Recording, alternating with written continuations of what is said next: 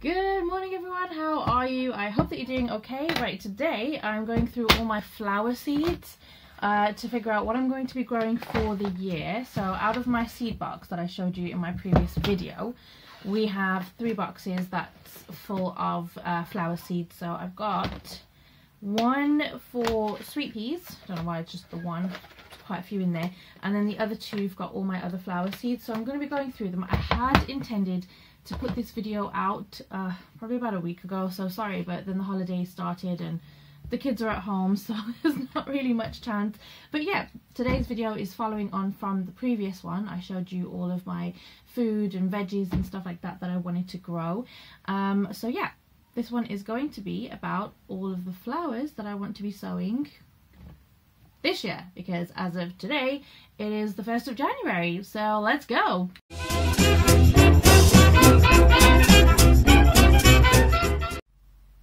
So I'm going to start off straight over with the nasturtiums. Now nasturtiums I grew a lot of last year.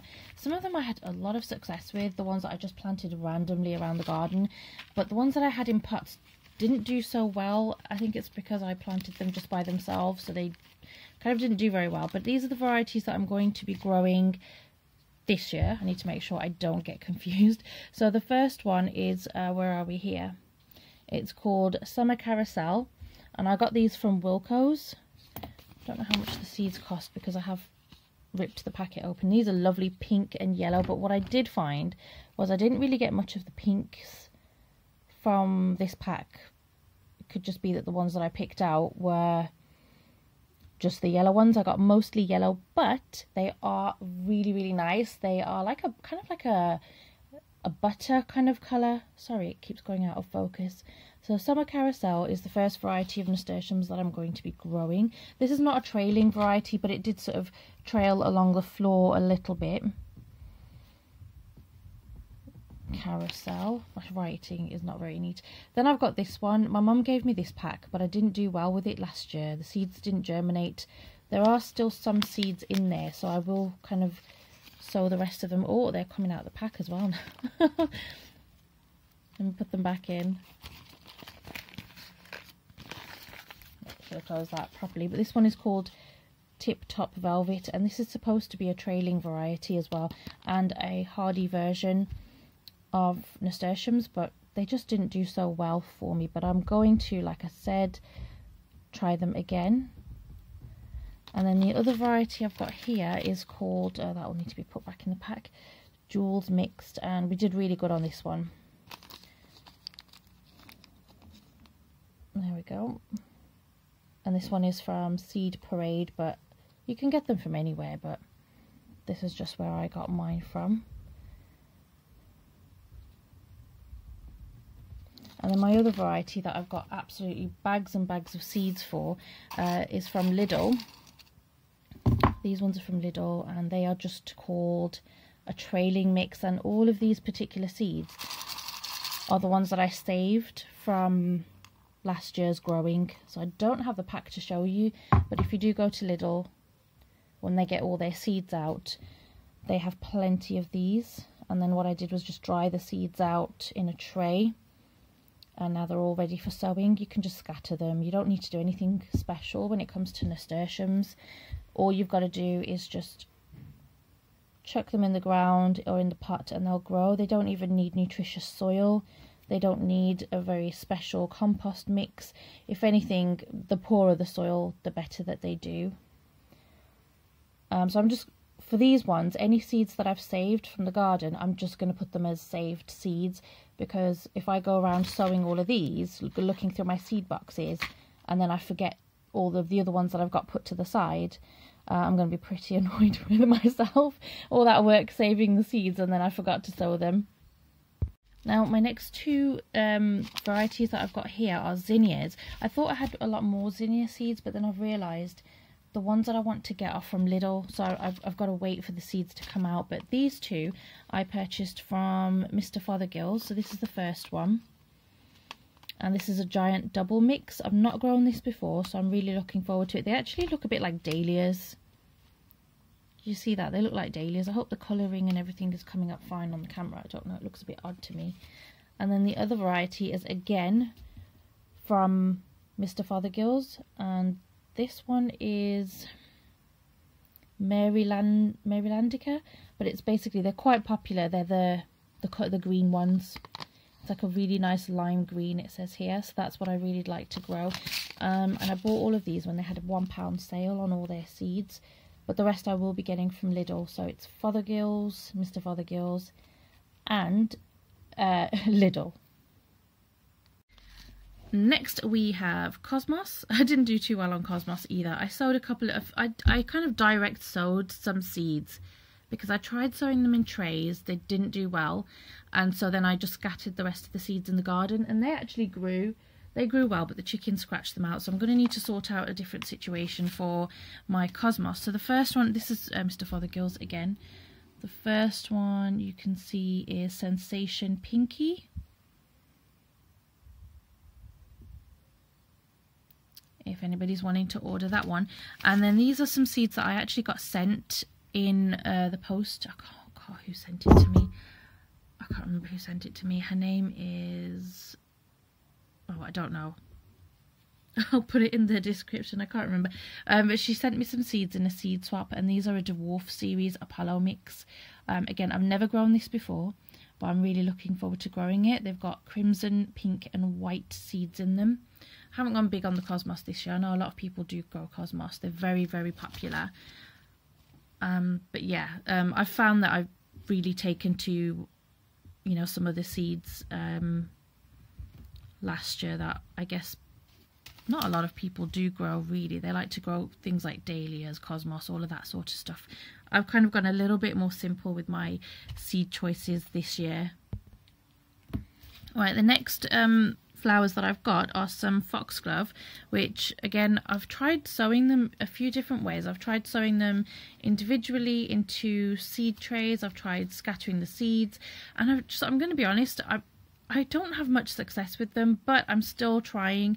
So these two varieties I've got here are, I've changed pens as well because I've put my pen down somewhere and I don't know where I've put it. Are the apricot variety and the native variety. So the apricot is what it is. It's a really beautiful apricot shade, and the native variety are the ones that you see when you're driving along the side of the motorway, in fields, things like that. It's the shocking pink, and I think these two would look really great next to each other, almost like kind of like a sunset kind of feel, you know, with that nice peachy apricot shade and then the bright pink. It just reminds me of a sunset. So those are the two that I really want to have a go at growing. I'm actually going to be sowing them this month. Reason being, I'm going to sow them and then have them outside so that they have that period of cold before they have the warmth. I hope that's going to work this time. I'm also going to be growing some echinacea, one different variety actually. That was the wrong seed pack, which is called Red in Shades. I've really been wanting to grow these for a while, and I just didn't do it because I just felt overwhelmed with all the seeds I was growing. But these are the ones I'm going to grow, if that's something that you want to get. Red in Shades, and it's Premier Seeds Direct, as with the foxglove. And then I also want to grow some asters, which is a peony mix. So I'm looking forward to having lots and lots and lots of flowers in the garden this year. Last year I didn't have as much as I would have liked. We've got Rudbeckia as well, which is beautiful. It gives such wonderful autumn colour.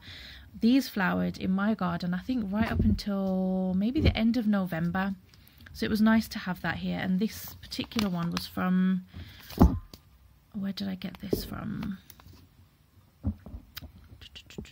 Oh, I got this from the range. So the seed pack is 49p from the range. All their seed packs are 49p. So that's the Rudbeckia, and the variety is called Marmalade. Another variety of flowers that I'd like to grow, really want to grow this year, are chamomile. Now these are from Premier Seeds, and it's, let me just try and read that, Matricaria requita? I don't know, it's fine, I don't know, you can see it there, you can see it, you can write it down. The reason that I want to grow chamomile is because this year I want to make lots of chamomile tea. I invested in a dehydrator, which I'll show you hopefully in another video, and I'd love to grow chamomile and dry the flowers out and make some chamomile tea. I already made elderflower tea last year and it was absolutely beautiful. So this is the chamomile that I'd like to grow. Let me just write it down quickly. I also want to grow calendula this year. And these I got from Premier Seeds Direct. I've got so many flowers from there. Now the reason why I'd like to grow calendula is because I really want to make calendula tea, because it's really, really good for you. The only thing is I did struggle with dehydrating my calendula flowers. I felt that no matter how long I left them in the dehydrator, oh sorry, I just knocked the camera, no matter how long I left them in, they just didn't dry out completely. So I'm just wondering if the best thing for me to do is just to kind of have it as fresh tea and put the fresh flowers into the tea, although it would be great to dry the flowers, because obviously once the winter and stuff kicks in, you know, I can still kind of have the tea, but we'll see how it goes. I do want to grow them. I've got 700 seeds in this pack, which is a really huge amount of seeds. It's really great. And then I also have saved seeds from last year. Yes, definitely last year, not this year, because we're in 2022. And all I did was just pick the flower heads here. And I'm going to be scattering those to grow them. When it comes to calendula, to grow them, really all you need to do is scatter the seeds. That's what I found works for me. So these are all my saved seeds. All I do is just put them into this tray. This is like a mushroom tray. I don't know if you can see it properly. It's a mushroom tray. And I keep all of these trays because they're really handy for collecting up seeds, or you can put smaller plant pots in them, you know, when you're sowing your seeds, so that you can water them. They can catch the water. It's really great for reusing, repurposing, and just recycling things. Sorry, what camera's wobbling. I'm sitting right next to it and I keep knocking it over. I'm not sure if you've heard of this particular variety of flower before. They are incredibly beautiful. They are called Bells of Ireland, and they grow, they're absolutely stunning. They're sort of green flowers and they look like bells, basically, like lime green bells. And I had never tried them before. Last year I grew them and we had a little bit of germination, but I think I didn't really sow them properly, so this year is going to be a second try for me. I did get a few and they were stunning until the chickens came and you know, destroyed them. But you know, we'll kind of address that this year and change a few things around. So Bells of Ireland I highly recommend as a beautiful, beautiful flower to grow. I don't think I've put it down on my list here, so I will note it down on my list. And then the other gorgeous, absolutely stunning flower, I grew it for the first time last year, 2021, and we did really well with it. It's called Amaranthus. Love Lies Bleeding. There are a couple of varieties that you can get, one that points upwards, and these ones, they cascade down and they are absolutely gorgeous. Just have a look on my Instagram page and you will see them. You'll see quite a few pictures of those particular flowers. They're absolutely stunning. They make wonderful cut flowers that you can add to a bouquet, in a vase. I mean, they're just stunning. I don't know what else to say about them. Just pop along on my Instagram. It's at The Girl Gardener, and you can check these out. I've got 2 packs just because you get a lot of seeds in them. You get 1,000 seeds here. This is from Thompson & Morgan. 1,000 seeds in that one, and I don't know how many you get in this one. This one is, here you go, 1,500. And this is from Mr. Fothergill's. So definitely, if you are looking to grow something different, try these out.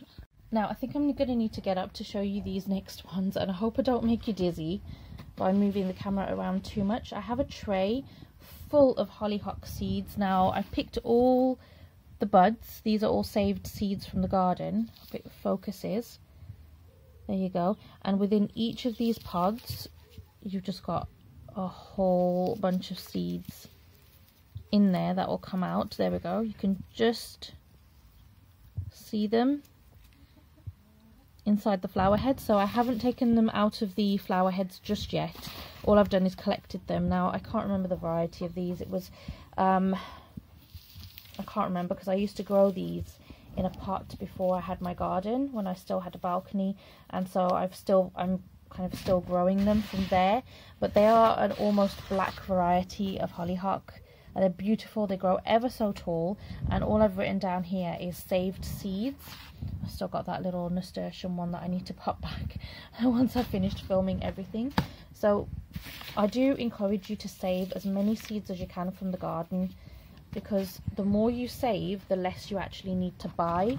I've also got an absolute bag load of marigolds. Now these are all the dried seeds. I mean, you can see here lots and lots and lots of seeds, and I've also just, you know, just to save time, picked some of the flowers and just popped them in to dry. But each head basically contains lots and lots and lots, and I don't remember the variety of them. All I know is that the seeds that I bought were from places like Wilko's, Lidl.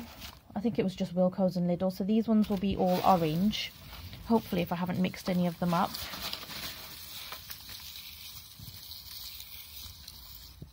Nice and dry and ready to sow. And these ones are red and orange, and I mean, I guess it doesn't matter to keep them separate. I mean, marigolds are marigolds. I don't know why I kept them separate, but anyway, here they are. You can see them all coming out. Look at that, just absolutely packed full of seeds. And I also have some more inside the house, which are, I think they have African marigolds as well, and they grow very tall, whereas these ones are short bushy plants. The other ones are a lot taller, but they do grow less flowers, and these ones have a lot more flowers. So these are all my marigolds, and again, I've just put them down as saved seeds. Hopefully I won't need to grow any more marigolds. I won't need to buy any marigolds this year. Lastly are my sweet peas. So I'm looking forward to growing sweet peas this year. Last year I grew a few different varieties from the range. They're the same type of variety, but just different colours. So we've got royal white, royal blue and royal pink. They did very, very well. I picked them pretty much the whole season. So there they are. Pay a visit to the range if you want to get some cheap and cheerful seeds. I found they're very good. They're very, very good. I can't really fault them. So that's these ones, and then some other variety that I'd like to... Oh, sorry, there's this one as well, which is a mammoth mix. And I did grow these as well, but I didn't have much success with them. I had more success with the range variety of seeds. So, I mean, you can take a look at it anyway. I don't know where it's from. It's from CK.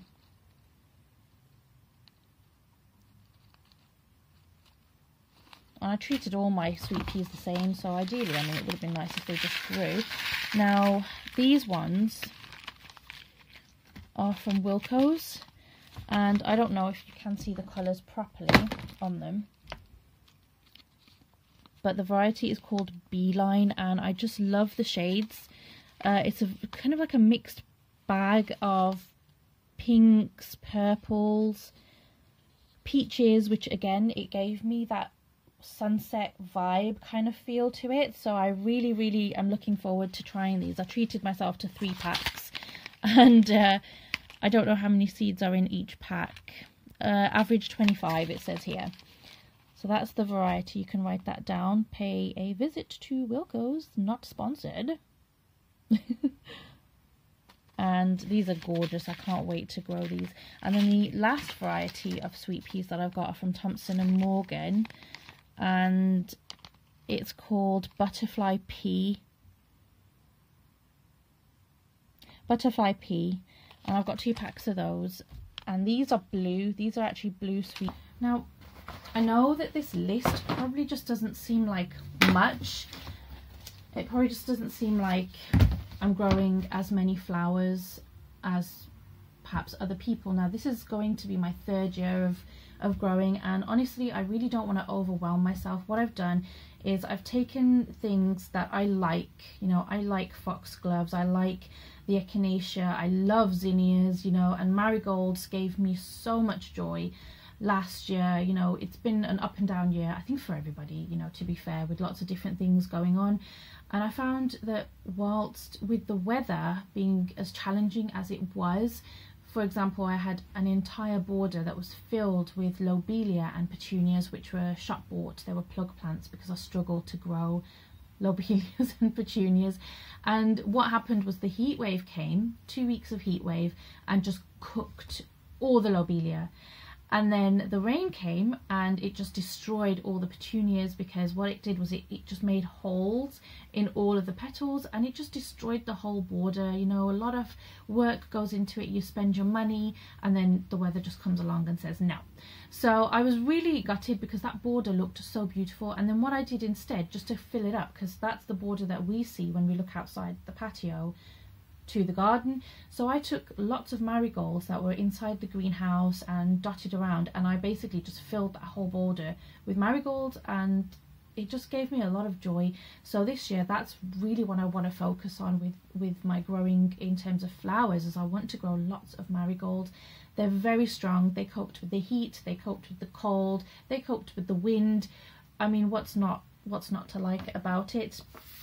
So my idea is not to grow lots and lots of different types of flowers, but to grow these flowers in quantity, so it fills up the space really, really nicely. We also had the slug problem as well, so that was that. Obviously I can address that problem when I get to it.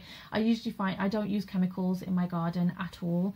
I've tried eggshells and various organic methods, but it's a tricky one when it comes to slugs, I think. But yeah, I hope that you did enjoy this video, and that you can see the different types of flowers that I'd like to grow. If there's anything that you think I might like, pop it in the comments. If you enjoyed the video, do give it a thumbs up and consider subscribing too. That will really help me. And also join me on Instagram at @thegirlgardener, so that you can see daily updates. And I hope that you have a very, very blessed and happy 2022. I hope it's a good one for all of us, really, because let's face it, the last 2 years have been not so good. But take care, everyone, and I'll see you next time. Bye bye.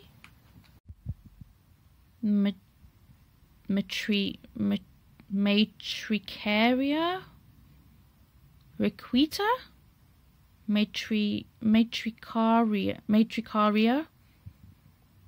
Requita